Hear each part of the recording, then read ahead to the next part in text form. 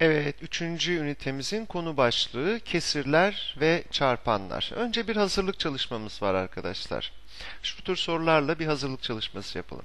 Aynı türden ya da cinsten ifadeleri toplayabilir ya da çıkarabilir miyiz? Arkadaşlarınızla bunu tartıştığınızda ya da herhangi birine sorup konuşabilirsiniz. Aynı cinsten cebirsel ifadeleri ya toplayabilir miyiz? Örneğin 3 YTL ile 50 yeni kuruşun toplamını bulmak için nasıl bir yol izlersiniz? Örneğin 3 YTL 50 yeni kuruş. Acaba 3 ile 5'i toplayıp 80 mi diyeceğiz ya da başka bir şey mi yapacağız? Bunun için nasıl bir yol izleyeceğinizi düşününüz. Şimdi cebirsel ifadelerle konu alt başlığımızla devam edelim. Önce bir etkinliğimiz var. Etkinlikte şöyle bir şey yapacağız. Önce bir kırmızıyla gördüğümüz bu dikdörtgene şeyi anlattığı için x diyeceğiz. Ve böyle sarı karelerimize de bir birimlik bir kare diyeceğiz. Şekildeki gibi dikdörtgen ve kare biçimindeki kağıt parçalarını önce kesip oluşturalım. Dikdörtgen olanlara x, kare olanlarına 1 sayısını karşılık getirelim. Bu kağıtlarla 2x artı 5 ve 3x artı 1 cebirsel ifadelerini nasıl modelleyebiliriz? Şimdi bunu göreceğiz. Evet arkadaşlar, 2x artı 5 ifadesini bunları kullanarak bir modelleme geliştirelim.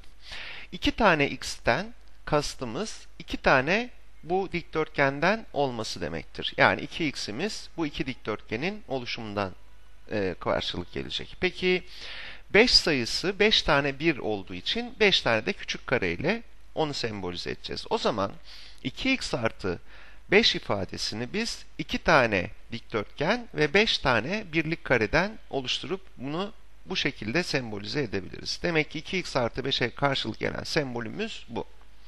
Siz de benzer şekilde 3x artı 1 ifadesini modelleyebilir misiniz?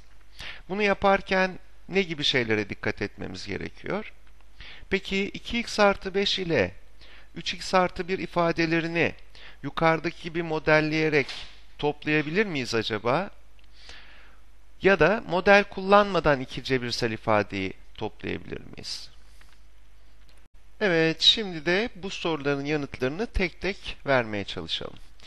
3x artı 1 ifadesini bu benzer yolla nasıl yaparız? Şimdi o x'lerimizin bizim birer dikdörtgen olduğunu ve bir kırmızı dikdörtgen olarak adlandırmıştık. Hemen onu yazalım. İşte bir tane x'imiz bu. Peki bir başka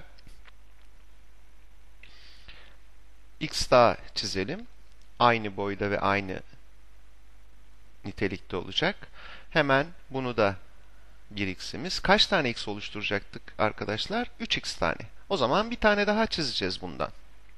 Madem bize 3x'i sembolize etmemizi ya da modellememizi istiyor, 3 tane x'i çizdik. Şimdi 1 ile sarı kareyi çizmemiz gerekiyor. Bir tane de sarı kare çizeceğiz dolayısıyla.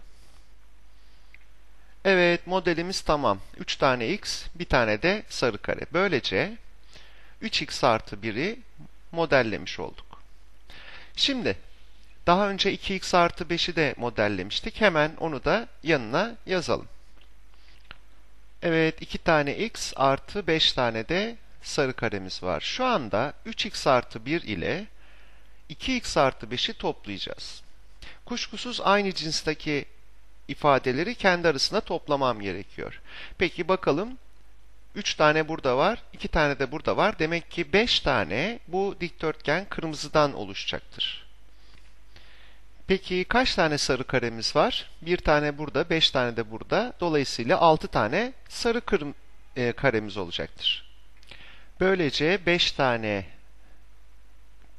x, bir de 6 tane sarı karemiz vardı. Bu hepsinin toplamı 5x artı 6 yapacaktır. Tabii bu bir modelleme, kafamızda canlandırdığımız için yaptığımız bir şey. Peki biz bu iki tane ifadeyi böyle model kullanmadan yapabilir miyiz acaba? Tabii ki yapabiliriz. Nasıl yaparız arkadaşlar? Elimizde bir kere bir 3x artı 1 var. Peki diğer yandan 2x artı 5 de var. Bu ikisini toplayınız diyor. Şimdi aynı cinsten ifade olan 3x ile 2x'i önce toplayabiliriz. 3x, 2 tane x daha 5 tane x yapar. Aynı türden. Peki artı 1 ile artı 5 de aynı cinsten. O zaman bu ikisini de toplayabiliriz. Artı 6. Demek ki model kullanmadan da biz cebirsel ifadeleri toplayabiliyoruz. Evet, artık örnek sorularımızla devam edebiliriz. 2x eksi 1 ile x artı 3 cebirsel ifadelerini bu dikdörtgeni x eksi 1'i mavi kare ile artı 1'i de sarı kare ile göstermek üzere modelleyelim. Ve bu iki cebirsel ifadeyi toplayalım. Bakalım nasıl bir şey olacak. İlk önce 2x eksi 1'i modelini görüyorsunuz. Nasıl yapmışız? 2 tane x'ten oluştuğu. Çünkü bu nesneden 2 tane var. Peki başka neyimiz var? Bir eksi 1'imiz var. Eksi 1'i neyle sembolize etmiştik?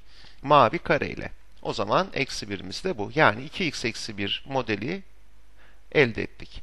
Şimdi x artı 3'ü elde edelim. Bir tane x, yani bir tane dikdörtgen, kırmızı dikdörtgen, 3 tane de sarı kare oluşacaktır. Şimdi bu iki ifadeyi toplayalım. Elde ettiğimiz ifadeye baktığımızda 1, 2, 3 tane kırmızı dikdörtgenden oluştuğunu görüyoruz. Peki eksi 1'imiz geldi. 3 tane de artı sarı karemiz var. 1 eksi ile 1 artının toplamının biz 0 yaptığını biliyoruz. Yani bu birbirini götürüyor. Peki ne kaldı geriye? 2 tane sarı karemiz.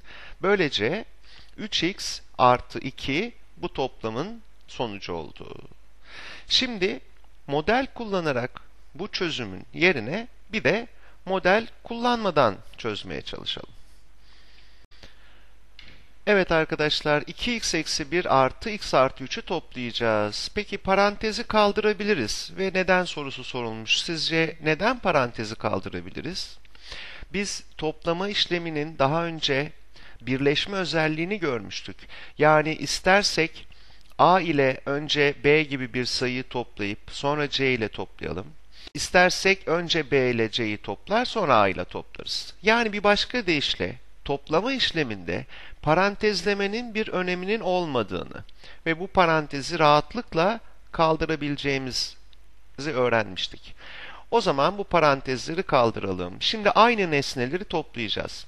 2x, 1x daha 3x. Peki 3 artı, dikkat edin, bir de eksi 1'imiz var.